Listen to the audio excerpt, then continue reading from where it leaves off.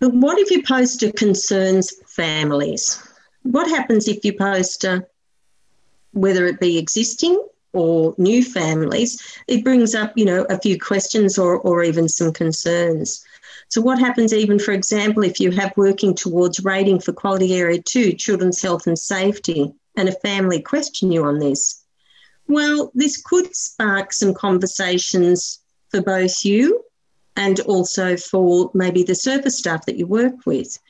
It could make families a little wary, and they may be looking for more information and they may be looking for reassurance. So if it does raise some concerns or questions, here are some things you could explain or information you could just share with families. First off, you might think, well, every early childhood service has to follow the national law and regulations at all times. So this is what guarantees that children are safe. Quality improvement is the layer above those basics. It's about trying to ensure that all services keep up with the latest research, the best practices, and embed these into what they do on a daily basis. So quality is also along a scale, and the assessment and ratings process is designed to ensure services are continually striving to improve their quality. You can then talk about what areas you've chosen via your quality improvement plan to focus on. You could explain to families the great work you're doing to improve quality in these particular areas. So every service must, of course, have a quality improvement plan. It must be reviewed at least annually, if not more frequently. If you're not familiar with the quality improvement plan at your service, that might be something that you could also follow up as a result of this session this evening, to ask your service if they could share more information about the updated quality improvement plan, particularly what plans there are for the future, what areas are focused, and what short and long-term plans are in place and how you can support them. I know some services actually encourage the educators to also have their own quality improvement plan. And if you do, that's fantastic, because that hands-on approach will actually, I think, support you in any conversations you're having with families. You also may explain to families that 40% of family daycare services are rated as working towards, and this will help them to understand that having a rating of working towards puts you in the same category as almost half of all other family daycare services.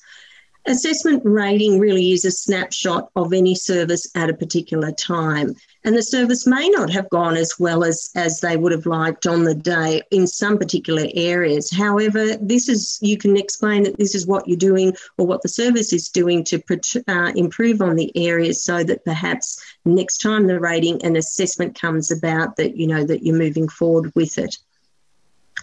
Also, what we would like to, I suppose, reassure you is that you're not alone. As an educator, you work in a team with other educators and service staff, and, they may be brought into the discussion as well. If a family or a parent seem very concerned, you can refer them to the coordinator or manager of your service, particularly if they're, I suppose, wanting more specific information or information on the bigger picture.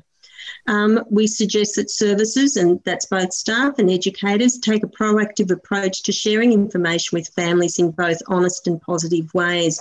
And it may be an opportunity to engage families in the discussion about the plans you have for the service in the future. And again, that can be the plans that you have in your own family daycare home, what you're wanting to do, again, maybe in the short or long term.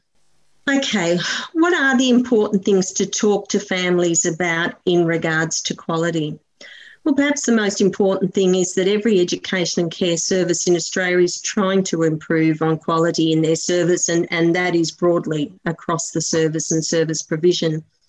Regulations do ensure the basic level of care that a family can expect. However, we don't stop there, as we believe all children and families are entitled to quality education and care.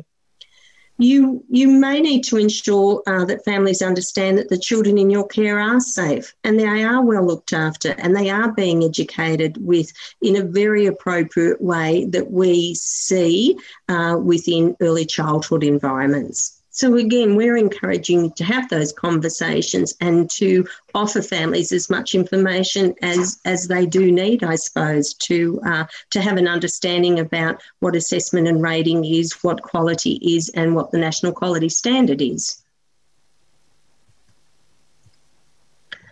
So, some questions families may ask. So, the New South Wales Department of Education has suggested to families that they ask the following questions. Those are the ones that you're seeing on the slide now. We've actually gone ahead and put together some suggestions, some possible responses that you may consider. So, if a family did ask, what is the service's quality rating? Okay. You may say that our service was rated as meeting overall, and we were rated as exceeding in quality areas about relationships with children and collaborative partnerships with families and communities. We continue to work on improving in these quality areas, and we would always appreciate your ideas. So can you see what I've done there is suggested you wouldn't kind of necessarily just say quality area, I'm trying to think what they are, quality area 5 and quality area 6. You would just give that little bit more information, okay, that families, might help bring them on board. The second question, how are you meeting the National Quality Standard? Well, we're suggesting a response could be, that would be a really good question to talk to the coordinators at our service about. Do you have their number? We're always trying to improve on delivering a quality service, and I'm sure they'd appreciate your feedback. Now, we're not saying that you have to divert that question to the service staff, the coordinators or the managers of the service that you work with. By any means, you might feel really comfortable and confident opening up the discussion or, providing information to families about that one yourself. But what we're just putting forward there is that it is a team approach. Quality in your service is a team approach, and that sometimes you may want to let families know that that's a question that they could also ask staff at the service. The next question, how would you include my child's interest? So that would be, I would think, in the program, particularly the educational program. And your response might be, well, I always work to make sure what we do suits your child and what they're interested in.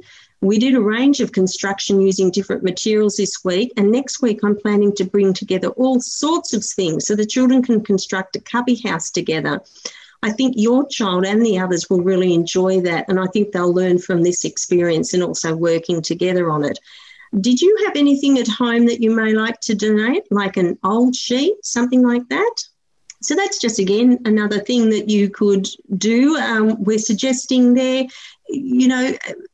reassuring families in positive terms but specific information about how their child's interests are being catered for within the program that you offer. And that may be something that you're already doing. I mean, I know in family daycare, many educators have a very close relationship with families that they work with or support in the communities.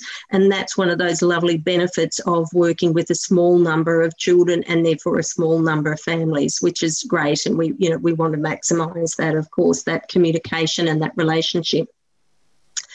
The fourth question, what is your plan for quality improvement? What we thought you might be, able to respond in relation to that, you could say, we're always trying to reflect on our delivery of education and care and to generally ensure quality. The service is carefully planning improvement in particular areas, like our educational program. I'm attending professional development sessions and sharing ideas at the monthly team meetings that I go to. We're also reviewing our policies and procedures. And were you aware that families are invited to provide their feedback and ideas? So, we will definitely let you know when we're doing those reviews, and we'll invite you to take part in them. Okay, so they're just some suggestions, some possible responses to those simple questions. You might have noticed a couple of things that we're suggesting within that. We did take a positive tone because we think that's important, and it's not that I don't think it's glossing over anything by any means, but I think it's entering into that conversation in a way that shows that you have considered that these questions might come up, and you really have thought about quality and what it looks like in your particular service. So whereas our answers were kind of a little bit broader at times, you might be more specific in what you're telling families, and I'm sure they'll appreciate that. The other thing you might have noticed with each of those examples, it wasn't about just sharing information with families, it was about inviting families back into how they want to be involved. Do they want to give feedback on policies? Do they want to share resources, like the sheet? Are those type of things happening? So it's because family daycare and children's services generally, it's reciprocal. It's both ways. It works both ways. So those examples are ways to continue to do that as well. So I hope they are of some help to you. And even the questions themselves, it might be something that, you might be thinking about. All right. Okay. So what we've thrown in here is possibility of more questions. Sometimes the questions might be a little bit more complex or perhaps even more challenging than what we've suggested previous to this. So what we're going to do now is elicit your help in entering into the discussion and what your thoughts are around questions that families, or comments they could be too, questions that they might ask when they see the poster, comments that they might ask or put forward when they see the poster. So with this crowdsourcing, what we're going to ask you to do is now use your chat box again and pose to us the questions that you think families might ask. Okay, we'll just give it a minute or two, and Wendy's going to sort through those and just select some that she's going to share with all of us. So, okay, so one of the questions that's come up is, what if a family was to ask, was your service involved in the ratings? Okay, so again, families are looking for more information. They may not be totally sure of the process or how it works. And as we know, there's a fair bit involved in it. So in that case, yes, it would be probably letting them know about how assessment and rating happens, particularly in a family daycare service, that the service receives notification that assessment and rating is going to happen, that the service staff, the nominated supervisor, will be responsible for sending information to the regulatory authority, in which case in New South Wales it's the Department of Education, of course, and they'll be sending information about the service. They'll be sending the QIP, the Quality Improvement Plan, and also the services philosophy. So that's where I suppose the process kind of starts.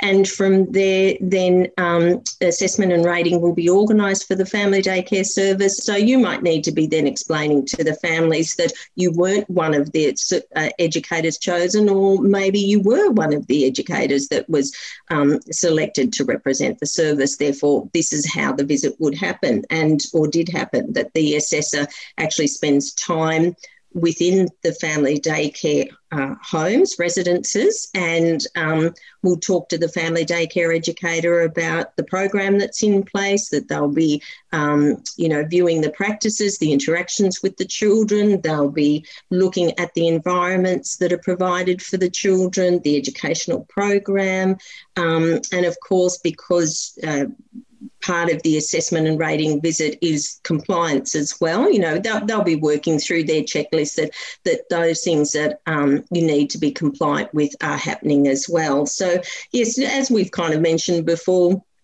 it is a snapshot in time. It's an assessment and rating officer getting a picture of what's happening in this particular family daycare service from what's happening in the office with the service staff, but also those representing the family daycare service as educators in their own homes. So, yeah, so that information comes together in a variety of ways before and during the family daycare assessment and rating visit, but even there can be other information that's applied afterwards as well. So, yeah, so that, again, families might just be looking for a little bit more information about how this happens. So I've just given you the long-winded version, so you might be taking bits of that information to share with the family, or you might even you might even ask the family, asking that question, what do they know? What more do they need to know?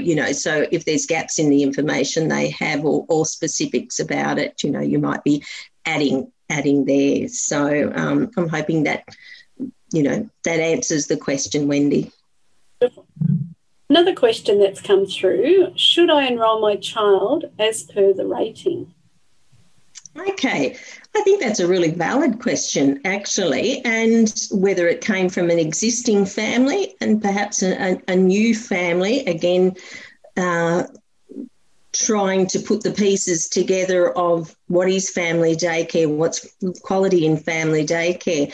And, of course, this is what the initiative's all about. This is just another piece of information that families can use that help them make decisions, I suppose. Whether it will be a decider, well, that might be up to the individual family themselves. But I think if you're responding to a family that came with that question, I would be talking to them about quality in the family daycare service, particularly in the program and the practices that you have in your family daycare home, the things that you do on a daily basis that is about the care and education of the children. And I think families, I think individually we see and hear quality. I think quality is something that we tend to have an understanding or a feeling about. So I think, the families will be definitely taking information from the environment that they're in when they're talking to you. It will be part of the answers that you give. But again, sometimes conversations might start here but may need to continue as well. I don't know about you, but how many times have you been asked a question and then come away later thinking, oh, actually, I could have said this, or I could have shown that, or I could have shared that. So, even with questions to families, it's okay to start it, but maybe return to it as well if you feel you have more information. So families' perspective of quality is going to come through, definitely through the information that you give them about your service, what you do, how you enact quality on a daily basis, I suppose, how you work with it. Your philosophy definitely comes into it as well. And the initiative with the posters and the information, that is one part about it. So definitely it's something that you could talk about, to use, I suppose, for your discussion with the families as well. And, of course, and the other thing with the initiative, and it supports quality practices, and straight away I think of the QIP, the Quality Improvement Plan. It might be part of the conversation you have is telling families about the areas that your service is focusing on generally, or the areas that you're focusing on specifically, moving forward, looking to the future, and the areas that you're working on to build in respect of quality. So, one small question could be a pretty big answer, really. And again, with any of these questions, I suppose, too, it's going back to the families and saying, is that the type of thing, I've just given you that information, is that what you were looking for, or is there something else that I could help you with? So, it's a good question, and again, I hope that, that's given you some ideas about how it could be answered or responded to. Anything else there, Wendy? We've just got one other. How are you working on getting exceeding? Okay. With the changes to the National Quality Standards in 2018, the exceeding themes were, of course, brought in, and I suppose that whole understanding of what exceeding looked like became more of a focus. So you might be sharing that information with families about those exceeding themes. And it may be then, again, you're referring to the Quality Improvement Plan. With the Quality Improvement Plan, of course, what we're doing is highlighting or identifying areas of strength, and also identifying areas to work on as well, that, again, the service might be working on, or as you as an individual have decided within your family daycare environment that you want to focus on for a period of time. So it may be that you're sharing specific information with the families then, and it might be, for example, and I'm just grabbing things straight off the top of my head, but it might be that excursions are something that that you do with the children, and you think you do them quite well. You think it's great that you tap into the community, that your children, are evident, I suppose, or identified within the community, which is a wonderful thing. And you're accessing, wonderful opportunities to support their education and play and enjoyment within, the community and what's offered there. So you might talk to families about, give them some specific examples. So yes, so you're talking about the excursions that you do with the children. You think you do them quite well, but you want to continue to build on that. So you might share with them some other ideas that you have about other places that you might take the children to, and also what the children are going to get out of that. And within that conversation, it might also be sharing, a bit of information about the risk assessment that you're doing as well, because, that fits into quality as well, how we're ensuring that children are safe within the environments, whether they're inside or outside or actually on excursions, whatever. So where I'm coming from with that, I suppose, is, sometimes we can talk broadly about quality, and maybe sometimes when we give families specific examples, that actually really helps them to get an understanding of, how you approach it on a daily basis. So, so I think with that, it's that idea of exceeding, it's understanding what it could look like. Again, your areas of strength, I often think with areas of strength, are they the areas that we continue to build on? Are they our areas where we're going to shine, be famous for? Are they the areas that we're going to exceed? So it's kind of recognising what you do already, being able to talk about it, and also share ideas of how it's going to be built upon as well. I think we're encouraging you to build on your confidence in answering questions, on having conversations, be as proactive as you possibly can about getting information out to families, because then the questions might come from that. And it just goes to show that you're off on the right foot, I suppose, with that as well. So that's, I suppose, where we're coming from. And look, we do hope that families are on board with the initiative. However, it may be unrealistic not to expect questions from families as they try to understand what the ratings mean to them and also to their child. Families may look for more information. They may be looking for reassurance. That's fine. That's okay.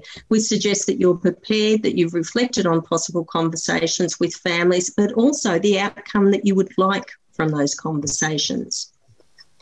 Look, we hope that families are on board with this initiative. However, it may be unrealistic not to expect some questions from families as they try to understand what these ratings mean to them and also to their children. Families may look for more information. They may be looking for reassurance as well.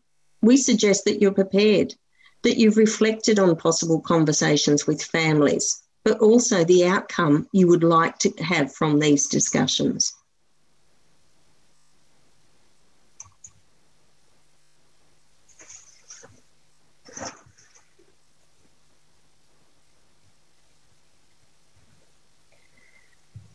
What I'm going to ask now is, I suppose, you to join the conversation at this point. And with that, we're going to do a little what they called crowdsourcing and possible responses that you might put forward to just 3 of those questions. I'm going to ask you to use the chat box again and type in possible appropriate responses to the questions as I pose them one at a time. So if you have your chat box ready to go, what I'm going to ask is, could you respond if a parent did say to you or did say to the educators, and therefore you're supporting the educators, is my child safe? So they're looking at that poster, they're reacting, they're responding to it, they're saying to you, is my child safe? What are some of the responses that you may suggest to them?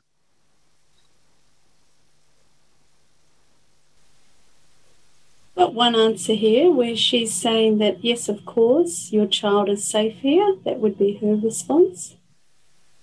Yeah, again, direct and in the positive. Great. Any ideas, again, any others of you that might like to use that chat box? How would you respond if you had the phone call from a family member, they've seen the poster and it's just brought up some concerns, and again, maybe needing that reassurance, and if they said to you, is my child safe, what kind of response may you have? Okay, I will make sure the child in my care was welcome and feels safe, then provide interest activities. I'll ensure the best interests of the children by creating a safe environment, and you are more than welcome to stay and play with us to see how we keep the children safe and secure. Excellent, yeah, and that actually brings out something. That's a good idea. You know, sometimes families sure, they drop their child off they go for the day. That reminding them that, you know, that they can take part in, you know, one of your sessions, or you might put something together specially for family participation, something like that. But it's almost like yourself at the service or the educators you're supporting are saying yes to the families that we welcome your questions. We want to reassure you. We want to be able to answer. Another answer was from Donna. Our scheme follows all the necessary compliance and regulatory requirements for prospective educators and are thorough in their interview and their selection processes. Yes, okay. So definitely from a service point of view, I like how that's suggesting bringing in that selection criteria. So it may be that if a family is contacting you at the service directly, that you're also bringing up about the support you offer educators on an ongoing basis, and you know, as coordinators, the visits that might be happening, that type of thing. Again, not assuming that families know what we know, and maybe they just need to be reminded of how this whole system works. So that's a great response. Wendy, is there anything else? We have actually we've said this one, but we have an open door policy and welcome families to come in any time while the children participate in our activities. Yeah, excellent. Yeah, reminding families that they do have access to the family daycare environments. Mm-hmm. Yep, that's excellent. Pretty much it. Okay, well, they're some good responses, and again, food for thought. And if we're moving forward to be prepared, to be supporting the educators, you know, maybe tackling some of these more challenging questions is a really proactive thing to do and a wise thing to do. All right, now we're going to ask you to use that chat box again. The same system's going to take place. If somebody was in contact, a family member was in contact and they said, my friend has their child in a childcare centre that's rated exceeding, does that mean centre-based services are better than family daycare services? How would you respond to that? And that may be something that you've encountered already or that you've already discussed as a team. So what kind of responses might you suggest now? Just using that chat box, and Wendy will share as some of them come up. We've got one. All services, oops, my screen moved, sorry. All services are very different and all have their own benefits for the children. Family daycare is unique in that it is a small group children setting that may well work for your child. Yeah, I think that's where I was coming from as well, that it's very individual, and we know that in family daycare, that there's, you know, families and children in particular that just respond so beautifully to that small group size home environment. And, you know, it's a wonderful thing in Australia, in New South Wales and across the, you know, our beautiful country as well, that we have family daycare services doing such an amazing job of, you know, offering quality care and education into the community. So, yeah, I think that type of answer can be really reassuring to families. And it leads the way, I think, to then sifting through a little bit more specifically about what quality in your family daycare service is, you know, what particularly you do. I know in sessions, I'm talking a fair bit, Wendy, you'll get a chance in a moment, but I know in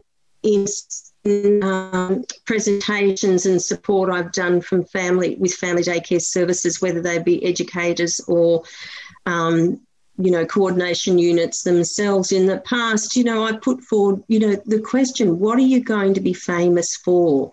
How are you going to shine? And not assuming that everybody else knows what you're famous for or what you believe is important. And I suppose straight away that goes back to your philosophy as well. So, yeah, it becomes extremely important that we fly the flag for individual services as well as family daycare, and we know how to talk about why we do what we do.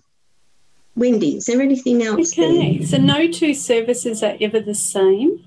But our service aims to provide quality care and educational progression for our families. We are always looking to improve. Yeah, lovely, supportive, positive. Up to more specifics about the service in question. Great. One more question, just something for you to consider. Use that chat box. The question, I look through the National Quality Standard. It seems like there are things you should be doing, but I'm wondering why you're not doing them all. So this person may have looked at, 40 elements within 7 National Quality Standard areas, or they may just be looking at the poster. It depends where they're getting the information from, but what could your response be to that? Okay, they've had a look at the National Quality Standards. They're wondering why the service isn't doing everything. Perhaps a starting point there is just maybe looking for more specific information from them about what they're looking for within that, or where they took that information from, so you know what you're working with. But what kind of responses might you suggest there, whether they be from your coordination unit or that it might be the educators in your service, how they might be able to respond? Can you tell me what you are looking at so that we can discuss it further? Yes, I think more information might be needed. Yeah, because I'm not sure about you, but and we've been working with the National Quality Standards for quite a while now, and remember there was 58 of them and they were reduced to 40, I think, wasn't it, 2018? And since then, of course, the systems have changed, and we also have, 3 exceeding themes. So already, as soon as I'm saying that, I'm thinking there's a lot of information there. We're working with it, and we might feel a little bit overwhelmed with it at times, particularly when something new's coming on. So I think that scratching between the surface, under the surface a little with families to know what they know and understand and work from there, I think that might be a pretty good starting point. So, Wendy, has anybody else got any suggestions? Yeah, we've got here so the response would be our service has assessed and made recommendations within our quality improvement plan, key areas of weakness or strengths that we believe will benefit our families. Yeah, and I think the point there that I'm kind of taking on is bringing in the quality improvement plan. And again, our families are aware that we have one, and perhaps they're not. It might be a good time to start the conversation just even a little bit, because we're mentioning the quality improvement plan and the fact that we are forever reviewing. And as I mentioned before, this is an aspirational system. We're working to improve. So, yeah, that's great to bring the quality improvement plan into the conversation. Anything else, Wendy? Another one, we try to work closely with my coordination unit to fulfil each quality area. We are reflecting it according to individual families' needs and according to our child's interests. Yeah. That also is a great response, because it's alluding to the important stakeholders there. It is the children, it is the families, it is the educators themselves and, of course, the coordination unit staff. So, yeah, the key players have all come into that response. So I think that's actually pretty clever there. Yeah, great. Okay, one more. We will strive to do or meet these requirement areas with families and communities. Yes, aspirational. We're working on it, yeah. And from that might come also a little bit more around, were there particular points that, that person wanted to discuss? Was there something in particular that, maybe they needed more information on, or maybe that concerned them, or whatever that might be. So, no, I think that's great. Again, in the most positive terms, remind families that we are always moving forward. No wonder we're exhausted at the end of the day. Okay. Thank you so much, Wendy. That's great. And thank you to those of you who participated in that. Little discussion there. And if that can be of assistance to you as a team and even, the bigger team of educators as well, we think that's great. Okay, families are going to be getting more information from other sources. As part of the Quality Rating Initiative, the department will be giving parents more information through ads and social media posts about the National Quality Standard and the assessment and rating process. So the department's going to be doing their bit to share more information more broadly. So that might be what preempts the conversations or the questions from the families. It may not be the post just yet. They might be seeing something else or something in the future. Okay, so this may mean that the families will ask questions based on other information they're receiving, as I said, might be before they see the poster. You may need to make sure that you can talk confidently about the National Quality Standard, the assessment and rating procedure, and also your services quality improvement plan. So to some degree, I suppose there might be some homework involved in that. You going back to the service and saying, whether it's you individually or the team of educators with your service, going back and saying, there's just a bit more information that we need to really build on our confidence with those conversations. So we're encouraging you to talk with each other and definitely to talk with your service staff. Also, nothing's to stop educators going onto the department's website. There's information available for you as well. There's information that you might feel comfortable sharing with families, or you will alert families too. So that's great. Okay.